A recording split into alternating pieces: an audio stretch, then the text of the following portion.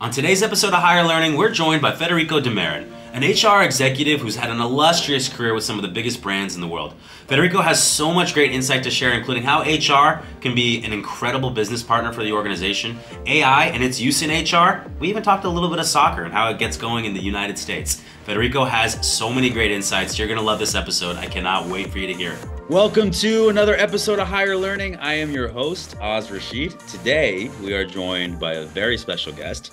We're joined by Federico Demarin. He is a people and HR executive, most recently at Group M, but also worked for Anheuser-Busch and Thomson Reuters previously. How you doing, bud? Hey, how are you? I'm It's great, great man. to I'm be so here. glad to have you on.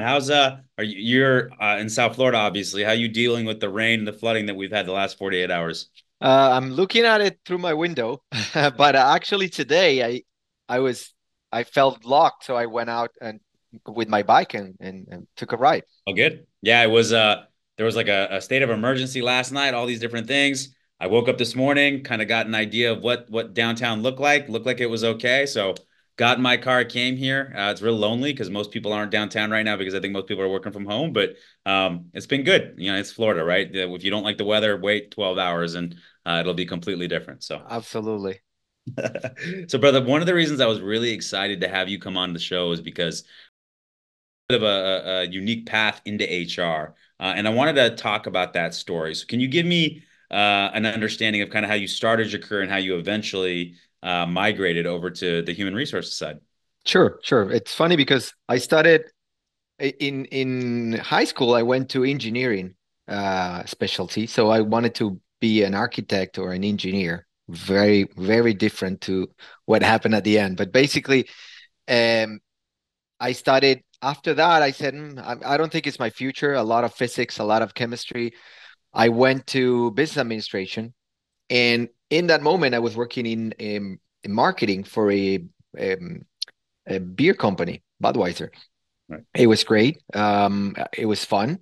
I liked marketing, but it was not taking me to where I wanted to go, which was working with different countries and traveling. That was my dream.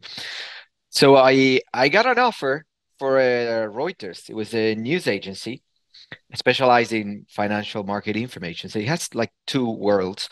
I didn't know anything about HR, honestly. I thought it was just the people that hire other people. But it got me curious. The agency that presented that to me told me this is a great leader. This is a company that can take you where you want to go, and that's how it started. So quite interesting to move from a marketing role into HR, especially back then. That was in 1999, if I recall. So very different times for the people function. Yeah, like I mean, I gotta imagine. So I hope you had some sort of mentorship or some sort of training because your ability to go on the internet and research and certainly leverage Chat GPT was just not there for you at the time. So how did you get up to speed? How did you going into a completely different world? Well, obviously there was a lot of curiosity first. I think if you're going into a new place, whether there is a new industry, a new function, you need to remain open, go with the blank page. You may have heard things, but you really need to listen. So my boss, she heard a lot of questions. She answered a lot of questions. She was very, very open to teach other people. And I had a colleague too that helped me a lot to understand what was it about? What were the functions? Which of course there were much less than the ones we have today. Wow. So when you told me that in our pre-call that you had not even really heard of HR and you grew up in Argentina, right? Correct. Okay, so I'm just interested. What is the view and the role of HR in Latin America companies? Now, you've been in the US now for a while. Is it different than the US? And then is there any kind of funny stories you have about the acclimation process, or was it something that was pretty natural for you and you picked up on pretty quickly? No, I mean obviously back then it was very administrative, and that I think it's pretty much the same as they have always been in the US. Perhaps the compliance aspect of the function has developed faster in the US than in Latin America. So the human component has taken more space. So basically, HR was, if I have to summarize it, was the area where you have the people that hire other people, the ones that pay you, and the ones you can talk to when you have problems.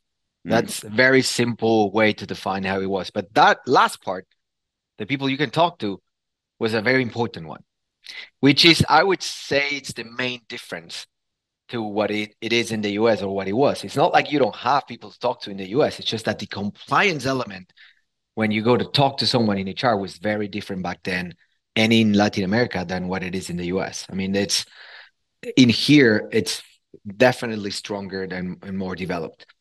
Yeah, but so let's dive into that a little bit. So people go talk to HR in Latin America. They're not as worried about the governance Mhm. and compliance aspect. Mhm. Is it like a whole range of topics, or like what would be kind of the reason? Like, what are those conversations like in Latin America? Maybe a bit ago. Absolutely. So, first of all, there wasn't any government regulation. So, for example, let's talk about harassment. If someone will approach you confidentially and share something like, my manager is just unbearable. He says mean things to me. He insults, things like that. You will listen. You will suggest approach, but you're not mandated to report that to the Mhm. company. If the person says, please, I don't want this to be out. I trust you. This is a conversation between you and me, so you can help me out to sort this out. But in the US, if you're in HR, you cannot just hold that. The company, you have an obligation towards the company, and the company has obligations toward regulation. So there are some things that you just in Latam that could be seen as you're breaking the confidence. And I'm talking about obviously more in the past. Today, I think global companies have their own policies and regulations that have permeated all the countries in Latin America, and in a good way, they have elevated the function of compliance against those things. Yeah, and you mentioned a couple of times in kind of a positive vein. I might look at it a little bit the other way. I mean, America is known as being very litigious and having Mhm. like all different types of gotchas and different things Mhm. like that. And in some ways, it's very good because it's helping people that might not otherwise have a voice or are really, getting really Mhm. harassed. At the Mhm. same time, like there's a little bit romantic is absolutely the wrong word, but just there's something about the going to your HR business partner, having them help you navigate solutions without getting everybody else involved. Maybe there's a limit, diminishing returns on that, but I could see that being a very also positive thing, and that the intimacy to be able to communicate and share and help others and Mhm. take things on your own volition to go handle them. There's something about that that seems somewhat appealing too. Where do you stand on that? No, definitely. I think as a human being, being able to talk to someone that is an expert on solving problems like the ones you're sharing without being compromised to take action definitely could be seen as an asset for the individual. But it is not very different to, if you want to talk to a police about someone committing a crime and saying, yeah, you cannot say anything, you cannot do anything. So at the end, is it right? Maybe you're talking to the wrong person. It's not your HR you need to talk to, right? Because your HR has an obligation, and I think it's the two sides of the coin. Um, because they have that obligation, many of those things are surfaced and resolved, and companies can address those situations, and people are more careful about doing things like that because they know they're going to surface faster and more drastically. If it would be an environment where the HR department keeps things confidential when they know those things are wrong, it falls in the hands of a person that has to decide, is this right or wrong? And it shouldn't be like that. If you want a culture and a way of working in your company, you need to have standards that needs to be respected. It doesn't mean you cannot talk to your HR guy. You just need to know that what you're saying breaks the rules or the law. Of course, he has an obligation. You need to know it. Cause And I effect. think training is key for that. You need to train individuals to know that if you address this, someone will take care of it, but be mindful that once you address it, it doesn't go away. No longer confidential information. This is something that Exactly. has to be It's a shared. lot of training for individuals, for managers, and for the people in the HR department. Super interesting. One of the things that I really have admired about you is that you're one of the more technology forward HR Mhm. executives I've met. Has that been something that has been throughout your career where like, are you an early adopter of all different types of software throughout your career? Has that always been something? Yeah, I always felt, pulled towards technology. Maybe it was that part of the engineering that didn't go away. but technology has always been easy for me. Mathematics and things that are on on that area of science that I felt close to. I've always since those times of Reuters. Reuters was a forward-looking company. They had the HRIS in the very early times with Oracle and those companies that started to work with systems, and they will continue innovating. So I had the chance to prove different systems and dedicated to different things in the HR department. So I actually had an international assignment while I was in Argentina to Switzerland, and in interestingly, they were behind the curve in the use of the technology than what I was in Argentina, and it was probably due to probably the generation, right? The people that were used more to papers, um, and I was the tech guy in the whole department. I did research, I did surveys, I did things they've never done before, just using simple technology. So yeah, I think it's fun, especially if you know what you're trying to achieve. I think the worst thing is to have technology just for the sake of having it. Technology sakes, yeah, exactly. There's got to be some sort of, just like with everything in HR, how can we tie this back to a business Yeah, objective? How can we tie this back to value for the organization? And I think that's a really important mindset when you sit in that space.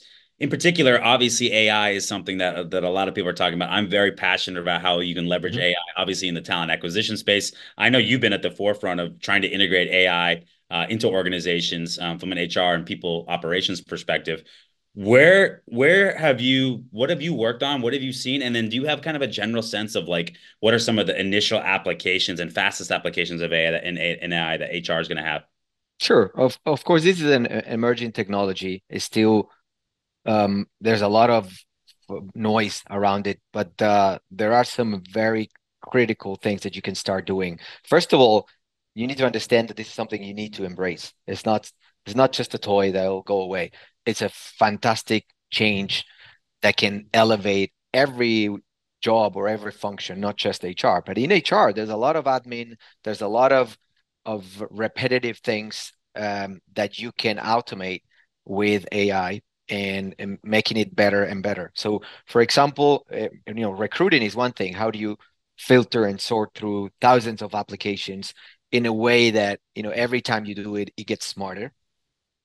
You deal with documents, you deal with job descriptions, you deal with presentations, just like any other function. AI can help you a lot to automate those things and release time for people to focus on more interesting things. So I think that's a very clear low hanging fruit that companies should start embracing. But the most important thing for me behind that is to start communicating the technology, to Mm. start showing individuals like, hey, this is a new tool. Why don't you play with it? I can teach you. There's a e-learning, there's a training, there's a session. So people get familiarized and they understand that it's not, the Terminator. It's just like imagine if you're presented with a computer when at the time you were using a typewriter, you would not be afraid that the computer will kill you, but people were afraid, oh, I'm going to lose my job. This is the same thing. It will make your job so much easier and faster if you know how to take advantage of it. Now, obviously, just like in the same way internet changed things, there might be some jobs that could be at risk. For example, if you're a person working in a library and your job is just to go and find information in books, yeah, that disappeared. You can find everything with a click. With AI, if your job is just to type, words on paper and just print and copy, and those kind of jobs should disappear with AI because everything would be so fast and automated that you don't actually need to type simple repetitive things anymore. Eventually it will grow, and this is, you were asking about the potential and companies can start doing. I was working on a project where we can start creating experience in onboarding, connecting the information that people have outside of a company with the information that we have inside a company, job descriptions, success factors for specific roles, uh, training modules that you may have in your LMS, and start producing. You have AI producing tailor-made onboarding experiences. So um, there's a lot of things that need to happen that to be real. And system integration is one. So I would say that's another important stepping stone to use AI. You need to understand where your data is, how your data is connected. So if you have an HRIS, is it connected to your LMS? Is it connected to your applicant tracking system, or are just things disjointed? The more connected they are, the easier it will be to use AI to gather insights and produce outcomes that are better and better with time. So I think it's the right time to start making projects, especially if you're doing research and development. And from HR, you can also do it with any other function, because I think it's, especially in shared services, in call centers, in marketing areas that they have to produce content presentations and training modules. It's a great way to do that without investing that much time. Yeah, I think, listen, this has become cliche now, but it's not necessarily that AI is going to take your job. It's more that the person who's using AI will take your job. I agree with you. There are certain administrative and very blocking and tackling tactical type roles and responsibilities that'll either make your job evolve into something more strategic or human centered, or eliminate them altogether, right? And so it's important that, can you imagine anybody working in 2024 that didn't know how to leverage the internet, right? Like, it's a similar type thing. Like, this is the technology that you got to get on board with and you got to understand. I think another thing though is that there is a little bit of a hype cycle, is not the right way to put it, but I do think that the application of it is still being understood, because the technology at this point is pretty incredible. And like the use cases I've seen at the top 1% of things that they can do is amazing. And yet you don't necessarily see that in day-to-day life yet. You don't necessarily see that in day-to-day business application. In fact, I read some sort of ridiculous investment number. It might have been trillions, but it was certainly really, really high in terms of AI funded technologies. And the actual return on AI built technology is like 10 billion. So it was like a 1 in 100th, right, application of what's being built. So I think we're going through this time where there's a lot of uncertainty of what it's going to do on our day-to-day basis. There's going to be it's going to take some time. It's going to be phased, because these things do take adoption, right? There's the early adopters who always jump in. And quite frankly, I fall into this trap a lot, because I'm seeing a lot of like, oh, look at this use case. Look at what they can do now. But the reality is that stuff, when being used day to day, is still probably a little bit away, right? At the Mm-hmm. same time, it's incumbent on professionals to be able to get up to speed with it. And I think one of the things you brought up that's really interesting is that really onboarding on the HR side, I think, is a really interesting use case, because most companies that we work with, some of them don't do any type of training and onboarding at all, or if they do, it's very, very light. And then if they do, it's like this boilerplate, like cookie cutter. Here's how we train. Here's what we do.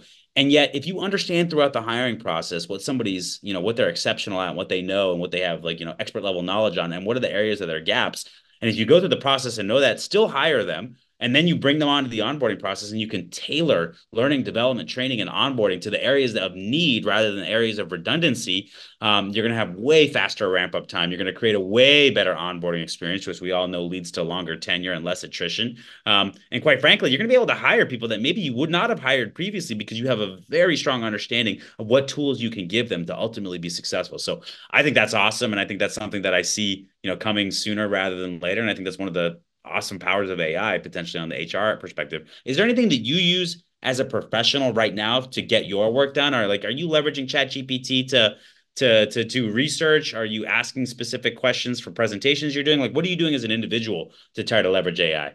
So I've used it in different ways. So in Group M, they had their own protected version of ChatGPT, so it was easier because you don't have to go through the risk of sharing information you don't want out. So that's a good way to start playing and testing. You can use all the information that you had available inside. For example, I could give you an employee handbook, a very simple use, and I can get AI to say, okay, I need to understand. You ask a question, I need you to answer based on this employee handbook. Instead of you searching through the document for words or going into an index, you put that into AI, you share that to individuals, and you can, the AI through a bot can answer all the questions of an employee handbook. So how many days, vacation days do I have? Simple question, one of the most typical questions you get from someone that is onboarding. How do I get paid?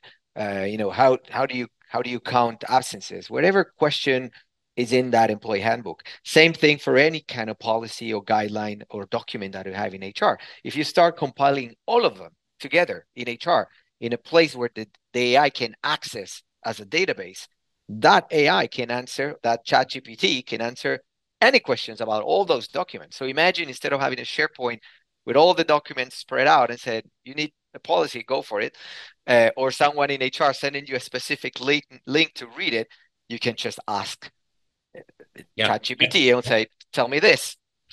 Yeah, we're building that internally right now. I'm really excited about it because it is something that, like, you all the different times employees, as much as you train them to where here are resources, here's what you need to know. There's always going to be times where they're asking you need to know, and that's why we see Klarna, right? I'm sure you heard about that use case a few months ago where they completely replaced their customer service and contact center, saving hundreds of millions of dollars. In fact, I read the CEO said something recently where they're doing no new hiring and that they have 20% attrition. And so that he's like, and he's very much going to the extreme end, and we'll see how that goes. I don't know that that extreme end will work, but they're not hiring anything. They're seeing where they can leverage AI. He has the right mindset for sure. I just see that being the number one first application and use case. This understanding of we get asked these questions, we have these one-off situations, first Mhm. call resolution, time on the phone. These things can be super minimized and diminished while enhancing experience by having these LLMs and being able to use a voice bot or a chat bot and be able to get those answers instantaneously rather than having to have a human sift through some things and answer the question for you. So I'm Mhm. totally with you on that, and I think that's really good advice for anybody that or companies that are looking at how can we best start to implement this initially. That's probably it because we have so much documentation and so many different things out there, and we're constantly spending time searching. The opportunity cost there must be so huge, and for a company that can leverage that and build those large internal large language models, and then you have that security and compliance perspective, like you mentioned too. So totally agree with And that. and that part for those that might be afraid, because obviously there's a lot of information floating about the risks, and those risks might be real today, but they might not exist tomorrow. Because obviously, when you get a new technology, then legislation forwards. So, uh, and there will be more legislation to protect how information is managed, who gets to be paid or rewarded or recognized based on their contribution in the open internet or not. I don't know, but there will be legislation to start protecting the use of AI. It's just too new yet, and its applications are still a bit vague because it's in development. So I think the easiest way is to get familiar with it. That would be definitely the first advice for any company and individual. Yeah, I think it's just so interesting with like the and again, I'll use the word hype cycle because you see government getting way more involved way quicker than they did, even with the internet and crypto and different things like that, because there's just like the power of AI and the potential of it, the things that we talk about with Skynet and all the stuff that the Yeah, extreme ends where people get really fearful, right? There's this need to regulate, but at the same time, like we have to be careful there because that could really stifle innovation because we don't understand everything just yet. To your point of what you mentioned earlier, around, there's going to be a new business model around licensing your content and information to be used in these large language models. I don't know how it's going to break down or what's going to go out, but at some point, to your point, hey, you can't just take my content and use it for your large language model, and I don't get cited, I don't get anything. And one of the tools that I've been using for a few months now is Perplexity. And what's really interesting is you can just type in any question and it'll give you the exact answer, which where Google, you had to click through links and like read through things. It'll give you the exact answer. It'll cite it, and then it'll give you 5 sub questions that you would typically ask under that. And boom, you can keep going to that. And it's like an amazing tool, but it's important that the creators of this information, right, are getting some sort of like credit for that, right? And ultimately, at the end of the day, like if we're being a little bit nuanced here, and this has been the case for a while, if you ask me what artificial intelligence really is, it's singularity. It's conception, right? Which is happening in some far off think tank, but we're not seeing that right now. Really, what this is like heavy duty machine learning and these abilities to understand these different data points that are still coming from human data, though that's been implemented somewhere and just much more accessible, much easier, much more convenient. So yeah. anyway, that's my little rant right there. Go ahead. Anything you wanted to add to that? No, it's just exactly as you said it. And if you think of the time where the movie Terminator came up, um, it was all about robotics. Computer combined with robotics, they'll take over the world. It wasn't even AI. Nobody mentioned AI. It was robotics and computers. This is 2024. Has it happened anywhere close? Do you have robots cleaning your house? I mean, you have the Roomba, of course, but it's very far from what the Terminator was. So I think, you have to understand that it's a technology. It will enhance our abilities. It will help us just like the internet did. Um, yes, there might be some people that may lose their jobs, but I can tell you that those people can avoid that easily. And also, you need to be careful with legislation. You need to understand what's happening, especially if you address it as a company, but also as an individual. You don't want to risk your company policies by using ChatGPT in the wrong way. So, some basic information it's needed, but don't be afraid. Just it's easy to find it and start testing and playing. I totally agree with you. Just like with the internet, we see it with social media and different things. There's downsides to any new innovation, but the upside is always more and more impactful, especially right in large groups. And if you do find out that right kind of thread of regulation, I feel very excited about it and what it's going to do for the productivity of us as individuals, us collectively, as countries, as governments, as businesses. It's a really exciting time. And you know what? Damn it. Did we just have two HR guys have one of the best AI conversations in the podcast world just now? I think that just happened. I appreciate that. I appreciate you bringing Thanks. it to the table, and I appreciate you being so knowledgeable. I'm going to take this in a little bit of a different direction because one Sure. of the things we're talking about is we both got kids, and you were telling me recently that your son had played in an Inter Miami tournament, and I think Messi's kid was like on in one of the teams as well. So that's amazing. One of the benefits we get down here in South Florida. You're Argentinian, obviously. Mhm. Messi and football is something that's been, I imagine, a big part of your life. Did you play growing up? I did. I did. I played pretty much all my life in a different way of what you see today in the US, of course. Okay. So I'm just very interested. This is a very big question. It's something I talk about with a lot of my European and Latin friends because there's always this dynamic of like US, whatever sport we put our time into, we become the best at. And I'd actually make the case that it's going the other way in the NBA and in other sports. But anyway, that hasn't happened. Like for whatever reason, like US has not been able to really make a dent in the world, which quite honestly is a lot of hubris to think that that would ever be the case. But still, I'm cheering for the red, white, and blue to eventually start to be at a level where we can get deeper into the World Cup and do these things. So I'm just interested. It's a big question, but what's it like growing up and playing football in Argentina versus what you see here in the U.S. with your kids? What are the differences? I'm sure there are a lot of them. Yeah, I definitely. Obviously, you have to take into consideration the component of generations. Of course, it wasn't the same 40 years ago than it is today. But I think the most important thing is growing up in Argentina. You always have someone to play with close by without your parents. So that was the most important thing because you can play for 5 hours. You get out of school, you go, you knock on your neighbor's door and say, "Hey, do you want to go play?" Yeah, everyone has a ball. There's always a place that you can just kick the ball, put some things, some rocks, something to be the goals, and start playing. And that's how I started. And like most of the kids in Argentina, we start playing as a game, not as a sport. It's fun. You start with freedom, which I think is key also. Kids love things they can improvise with because it's fun. When it comes in the US, there's a lot of rules from the very early moment. You go into you I bring my kid into soccer school and they start teaching them things which they don't want to learn. So dribble, like I don't want you to spend 5 minutes dribbling the ball. That's not fun.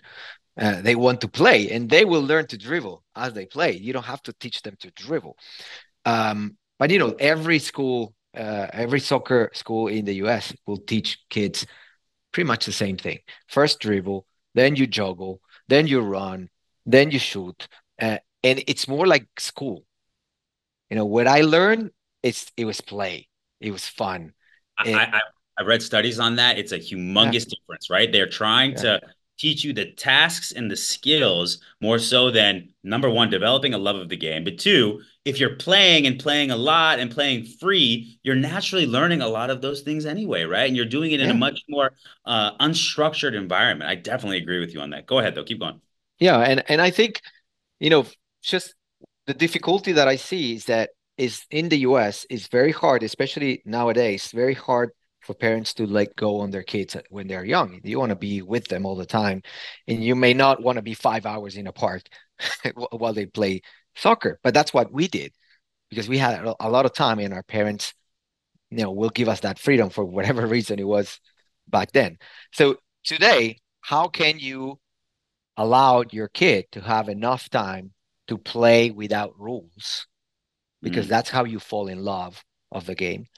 Then how do you allow your kid to watch football when their span of attention is very short? So watching a football soccer game on in the TV, it's hard for them. But that's how you also learn the passion of the sport. Not how to play. You may, some kids would do, but it's the passion of the sport. And and I think also it has to be accessible for the people that have no money.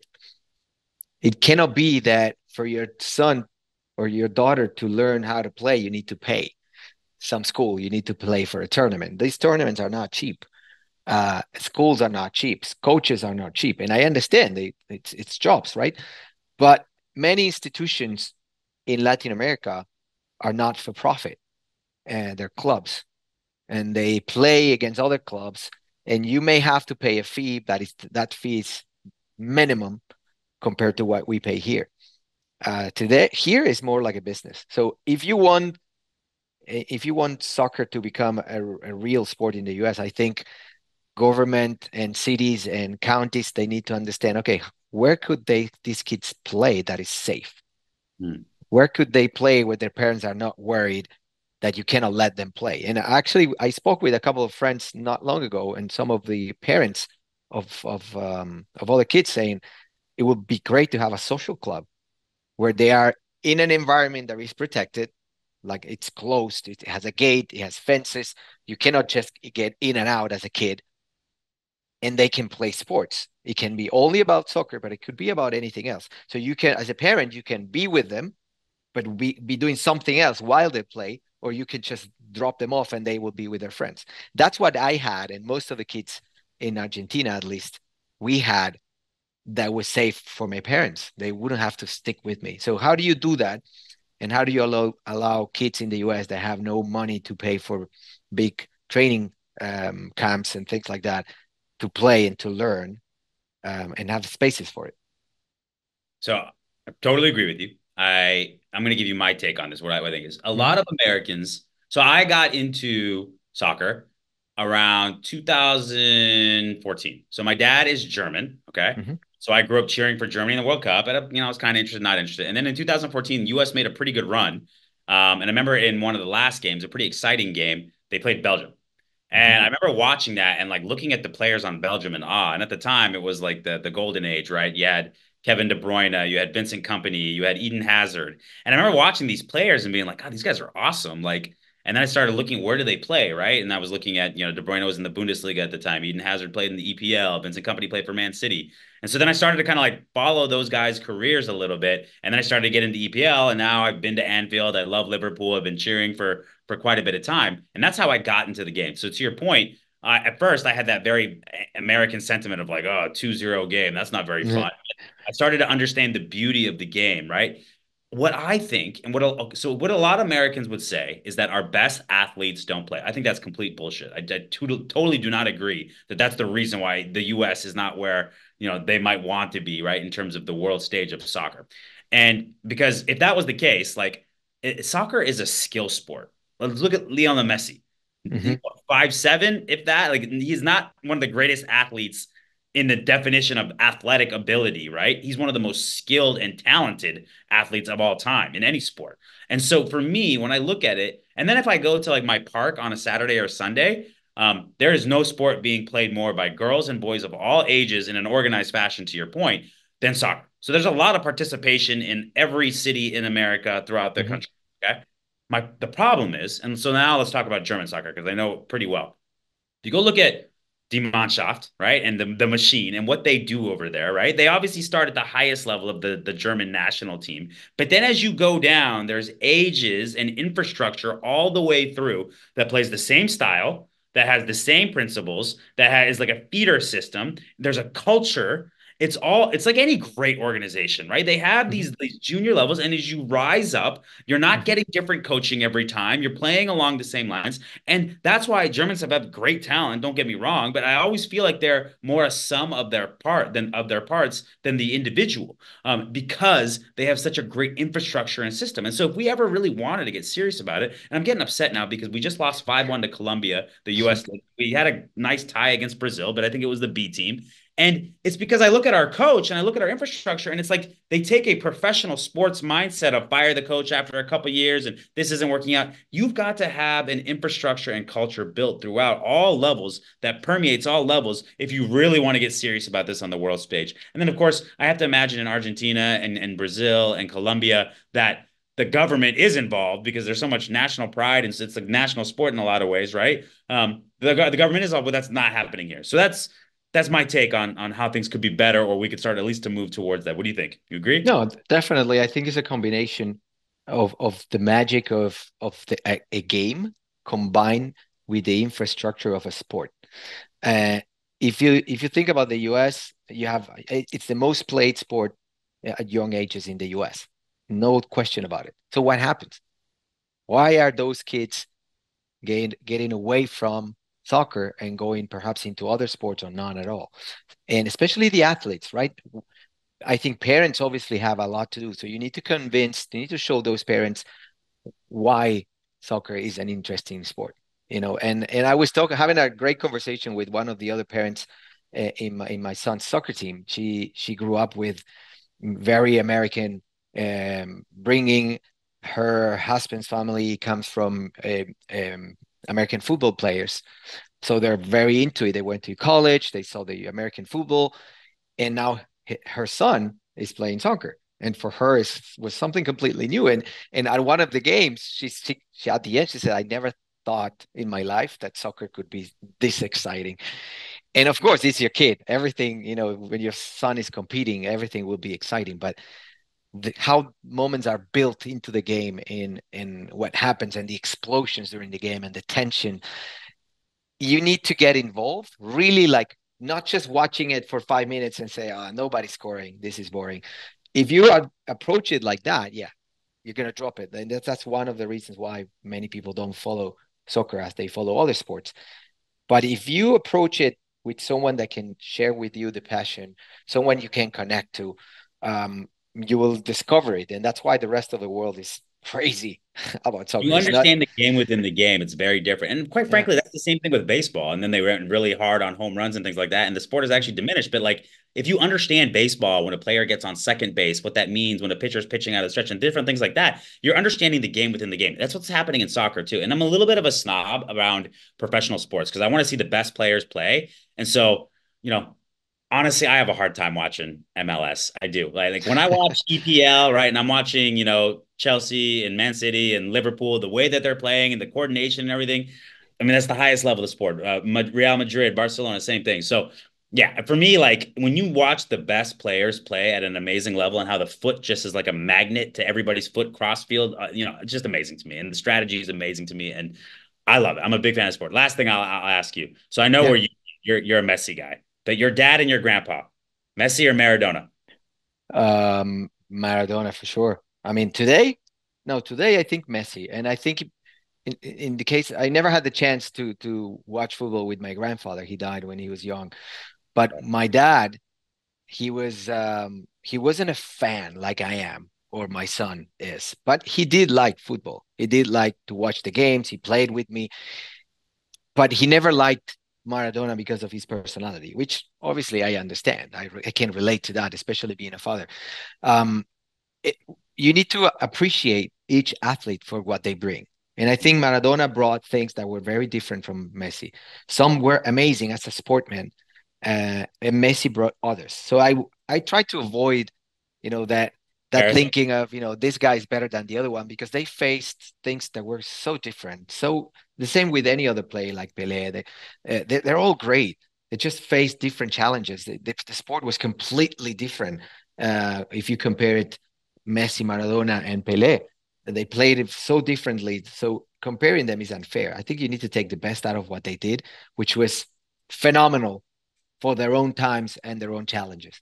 Yeah, the only thing I would say about Maradona that really sticks out and why I think he was so beloved and such an exciting player is that he's one of the few soccer players I've seen that would take over a game by himself, right? When we think about like the famous, Hmm. World Cup and like he would just like he would put the team on his back and usually it's an 11 player game. You have to play within the game. Even Messi is making his teammates better and doing different things.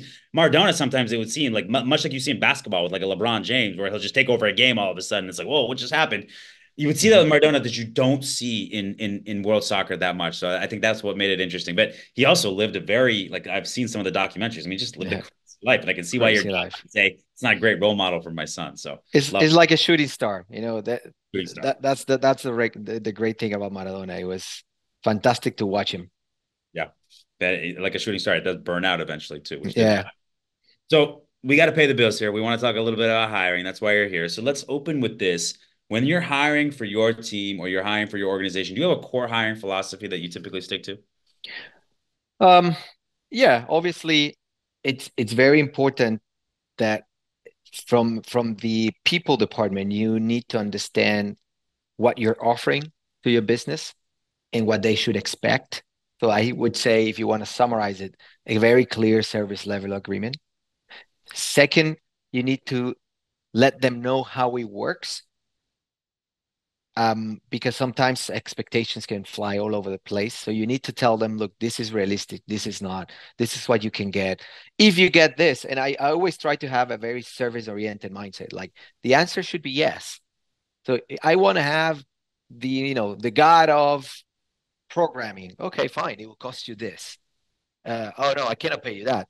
So the answer should not be no. So okay, so I can offer you this. And if you invest this money, I can offer you that. If you pay for a headhunter, you can get this. If you pay for an agency, if you go to LinkedIn. So explain, but I always approach it as a service that you're helping. It's not like, oh, here they come. They ask for things that I cannot deliver, and I have to tell them no. And then the struggle starts, and they say HR is always saying no, and they're always showing policies. So, you know, I think it's a mindset change. And recruiting has a lot of that because the demands can be overwhelming if you don't address it properly. And you're going to spend more time listening to complaints and explaining things they don't want to hear, rather than actually partnering for success.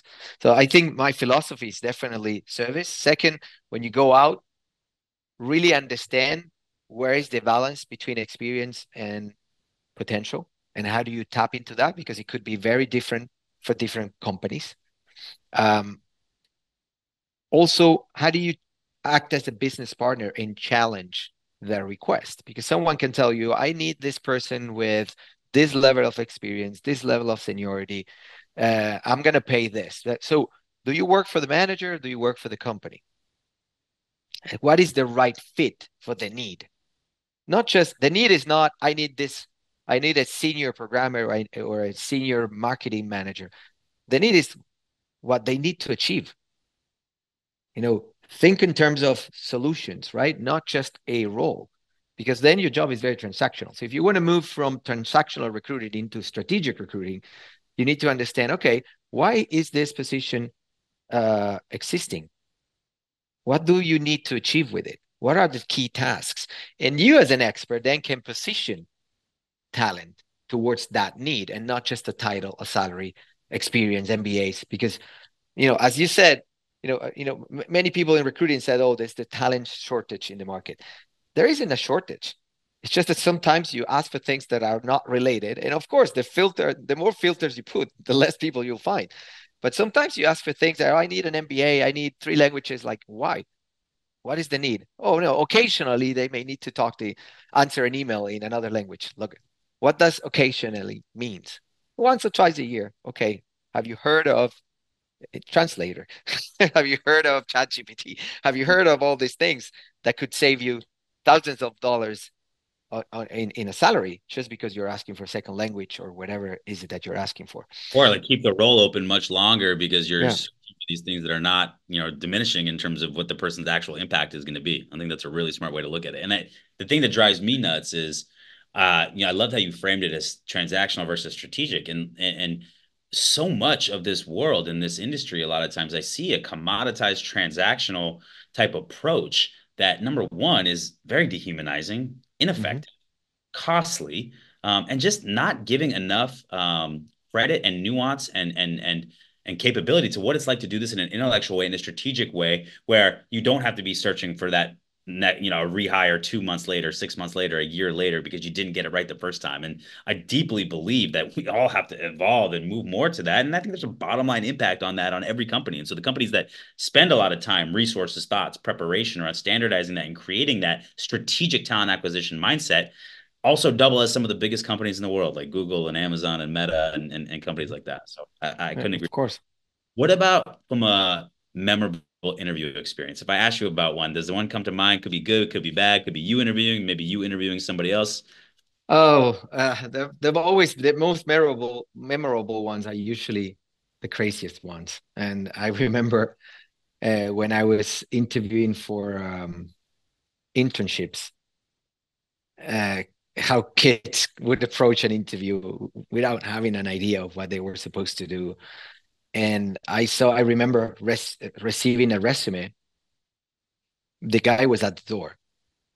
So I get the resume because he brought it on paper. I said, okay, let me take a look at it. The first page was a picture of his face. So the whole page, Oh my just his God. face. And he was cut from another picture, probably partying at night or something.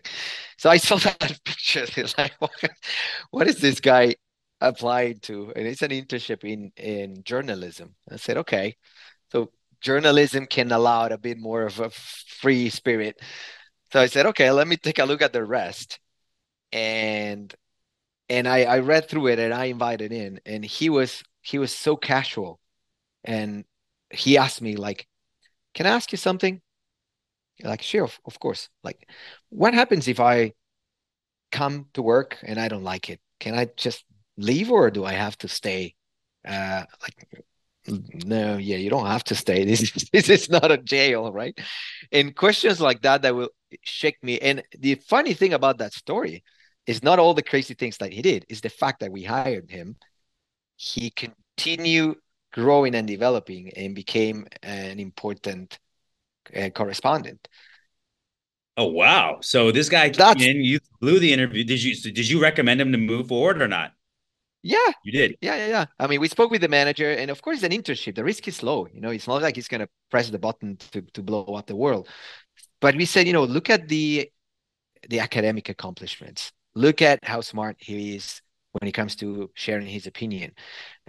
Look how careful he is about explaining facts, which was a key element of journalism.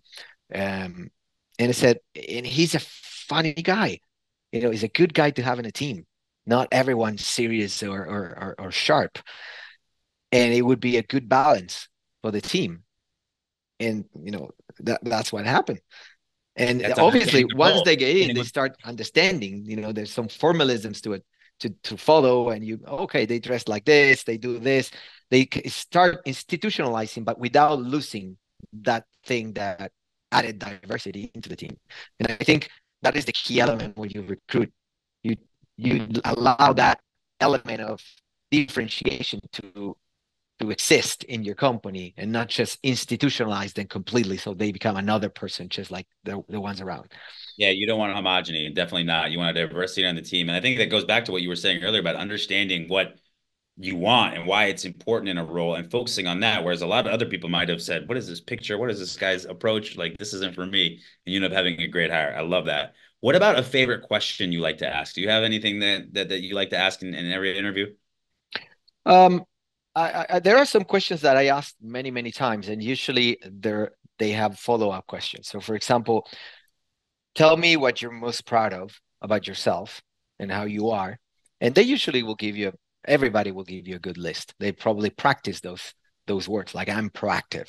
And when whatever they say, I take notes and I say, oh, the ones that I are related to what I would like to see, I ask a follow-up question. So tell me the most recent situation that you would consider the best example of how are you proactive. And their faces were like, oh shoot, I never thought I had find an example. People today are more trained into answer, star questions, situational questions.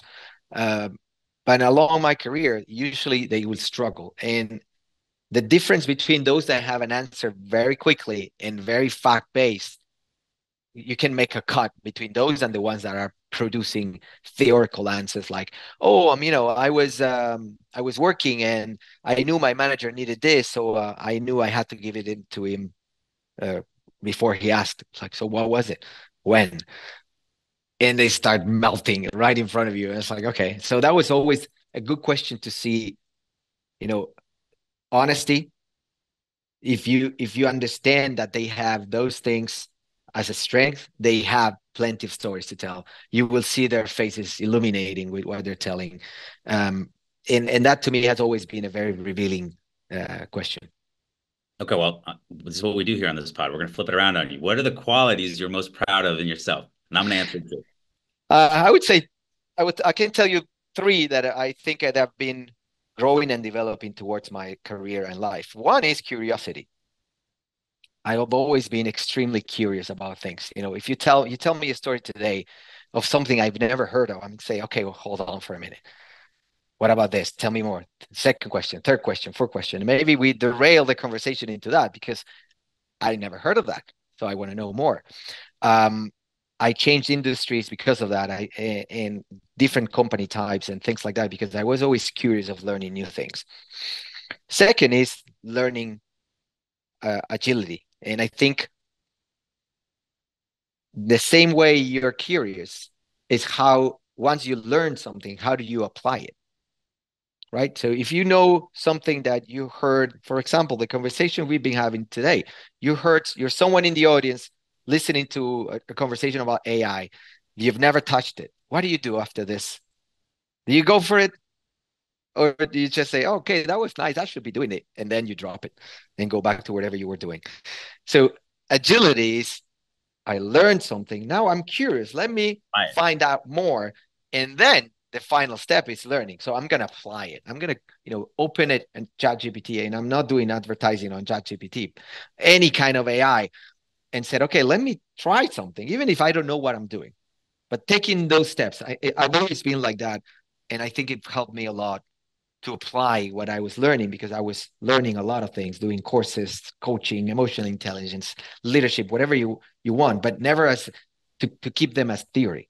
And one of the things I did to do that was to actually teach other people. At the moment I learned something, I said, okay, I need to set a workshop about this so I can teach other people. And That's then how you you have start, true domain knowledge. That's how you, once you can start to teach it, that's that last level of yeah. understanding. Totally agree. And the third one I would say is passion. And my wife would always say that, there are too many things that I like. And when I said I like, it's because I like them. I like to do things. If you say sports, I play sport, football, tennis. Oh, you like the ocean? Yeah, I go paddleboarding. I go with my kids. I go with friends. The things that I like. I dive in, and there are many things that I like. I paint, I carve wood, I play video games. I do a lot of stuff, and that they fill my day, and keeping balance of all those things that you like is a challenge, but I love it. It's the way I see life. How do you get involved and flow with the things that you do? Who wants to be apathetic all the time? Passion is beautiful. I love that about you. Mhm. My answer is three. I'll say, I feel like I have high empathy. I feel like I have a growth mindset, which I think is a spin-off of learning agility and curiosity. I definitely am trying to get better and learn and read a bunch, Mhm. listen to a bunch, learn from others around me. So getting better is something that is very, very important to me, and I'm very, very intentional about it. And then I think I build very genuine, deep relationships. My ability to connect with people and to want to learn about them and be somebody that they see as somebody that they want in their corner. I think helps me from a management perspective, from a friendship perspective, from a relationship perspective. So those would be the three qualities that I would say that I'm most proud of. That's You gonna hire great. me? Sorry, can you say that You gonna again? hire me? You gonna hire me? Of course. Okay, I'm Of in. course. Give me the app. I'll have AI fill it out. All right, next question. What about when you miss on somebody? Because we all miss every once in a while. Do you have something that you can look back that's a theme or times that you've missed that you wish you would have done this differently? Anything come to mind? Any type of bias, maybe? Um, I mean, I think at one point, and this is something, this idea of passion and moving and growing and learning sometimes crashes with people that they just don't have it, right? So it was always difficult for me to deal with those individuals that may want to be in their place and they have no interest in moving forward. And at the beginning, I saw that as apathy, like, oh man, you're missing something in your life. But maturity taught me better. And I learned to appreciate that not everyone wants the same degree and the same pace of growth, learning, or passion. And they have their own things that they need to appreciate for what they bring into the table, especially when you manage teams. If you have a team of all passionate people, everyone is learning, everyone is curious, then nobody will press the brakes when you need to. Nobody would say this is dangerous. Nobody would say we're running out of time. So you need to understand that diversity is great because of that. And I learned that as I grew up and I have different kids with different personalities. And now I can understand and appreciate those people that live at a different speed and like things more calm and more routine and what the value they bring, especially when you don't have them around. Hmm. I love that. All right, last hiring question. If I asked about the best hire you've ever made, does anybody in particular come to mind? You don't need to name names, but does anybody come to mind? Several people. Um, there was one person that I saw growing from not the one that I mentioned before, but he also started as an intern. He got into a function. It was in a customer service function, but on the information side, he graduated in business administration. He moved, he started studying engineering, computer engineering. Then he moved to a role into the technical help center. Then he moved to another country, from Brazil to Argentina, Argentina to Switzerland, Switzerland to the United States. And he built an entire career switching and changing while remaining a great guy. And I had the chance to help him along the way because I was the one that first hired him. I was the one that brought him from Argentina to Switzerland. And I've always felt great about having the chance to be part of that story. It's not because it was my thing; it's definitely his thing. Uh, but just the fact of being part of such a successful and an amazing story have always made me feel proud. Did you know in the interview that he had that level of potential, or was it something that surprised you as time kept going on? He kept getting better and better. No, it surprised me for sure. I mean, you always know that when, especially when you recruit, and you can feel that the person may be a great fit for the job, but also the human side, the relationship side, and the communication side. You can see this guy could grow, but I never thought it would go the way it did. Love it. All right, last couple questions because we've kept you a little bit.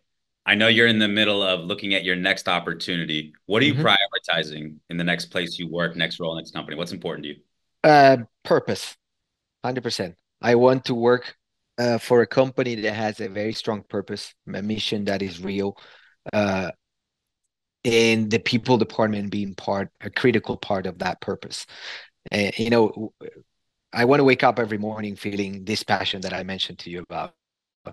Being passionate about your work is the greatest thing that could happen to you, because you invest a lot of time in it. So you're going to have to do it because you have to pay your bills. So if you have to do it, what could be better than to have a job that triggers your passion? So this is what I want, and for a job to trigger my passion, I need to feel that I'm doing something better for the world, something better for the individuals I will have to work with.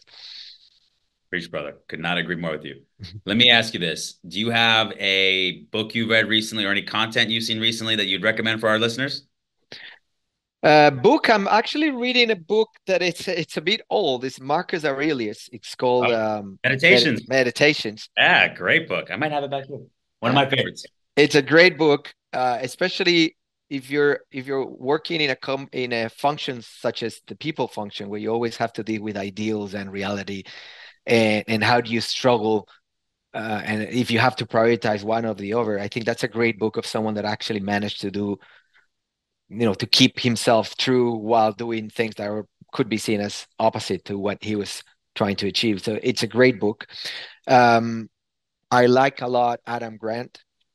Um, and And he recently had another one that just came out. I haven't read the newest one yet, I but haven't read that one either.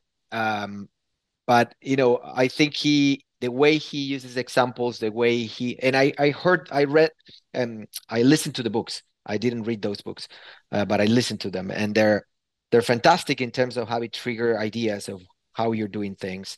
I think it's not just as a leader, but also in HR and as a parent. So I like those books too.